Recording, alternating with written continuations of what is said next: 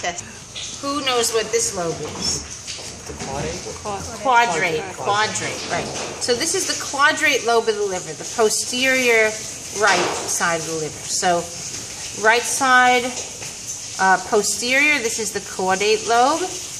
This is the right medial lobe, left medial lobe, left lateral lobe. And then if you lift it up, you see the quadrate lobe.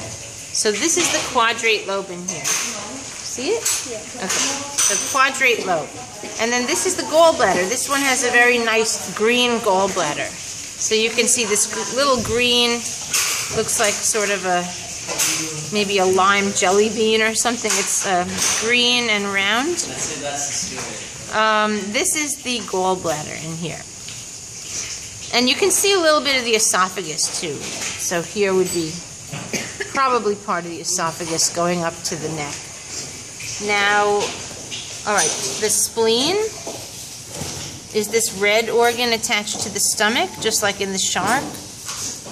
The pancreas is this mushy kind of tan or brownish stuff here. So it's sort of a grainy, mushy consistency here. So this is the pancreas. Yeah, it would have mushy. Yeah. So all this stuff right here is the pancreas. It would have been much bigger, but when you remove the mesentery, it gets kind of broken up. But this is what's left of the pancreas. Now, this is the kidney on the right. This is the kidney on the left, and you notice that the two kidneys are actually not level with each other. So they're asymmetrical. And this right kidney is higher up, and it's right under the quadrate lobe of the liver. Now, all right, so this is all the abdominopelvic cavity. The parietal peritoneum lines the body wall. The visceral peritoneum lines all of the organs. I think that's pretty much it. Oh, and the diaphragm is here.